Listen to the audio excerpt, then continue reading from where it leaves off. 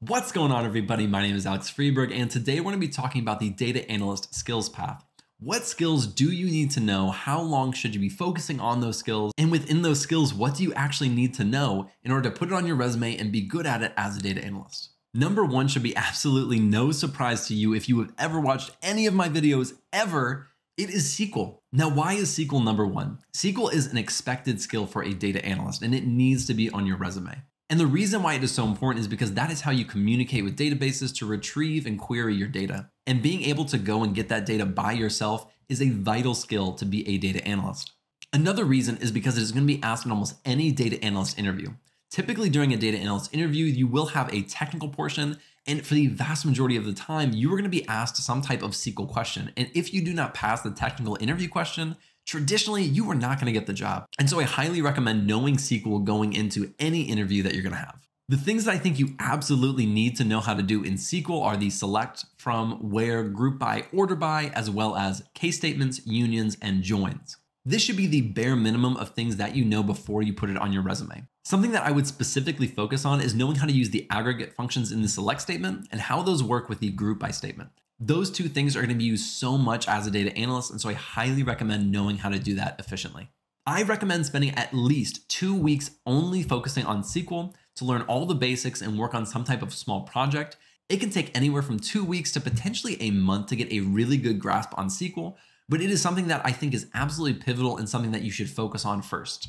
The next skill that I recommend learning is Tableau. Tableau is an absolute staple. You have to know how to visualize your data. And Tableau is one of the most popular data visualization tools in the industry, and you can create beautiful dashboards with it that you can also add to a portfolio. It's a little bit harder to talk about specifically the things that you need to know within Tableau, but generally speaking, you need to know how to connect to a data source, know how to do basic calculations, and know how to use popular visualizations such as bar chart, scatterplot, and density maps. On the low end, I recommend taking about 1 week and solely focusing on Tableau to learn all of these things that we've talked about, but it can take up to a month to really learn this skill and get very good at it. The very next skill that I recommend learning is Excel, and Excel is an absolute must. You have to know how to use it, and employers expect you to know it. The reason that you need to know Excel very well is because you are going to be using Excel a lot. Whether you like it or not, you are not always going to be in SQL or Tableau. A lot of the times you are going to be working with Excel documents.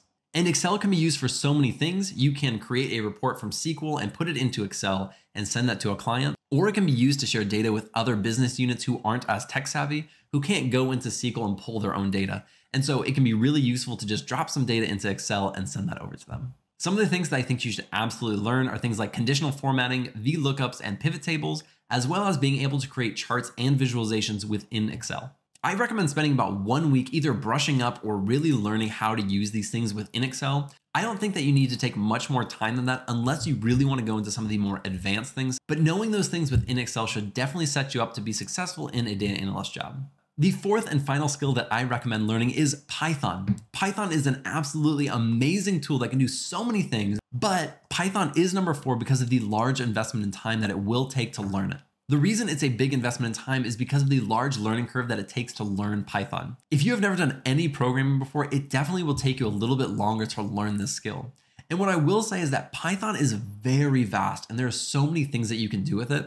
And so learning all the basics that you need in order to use Python as a data analyst is going to take quite a bit of time. Some of the things that I think you should focus on within Python are definitely the basics, like for loops, functions, and data types. And there are some specific libraries that I highly recommend learning, like pandas, NumPy, matplotlib, and Seaborn.